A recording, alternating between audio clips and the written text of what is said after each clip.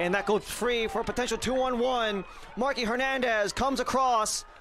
Jara steps up, and that's the finishing nail for Northern Colorado. Noah Powder gets the third. His first of the season.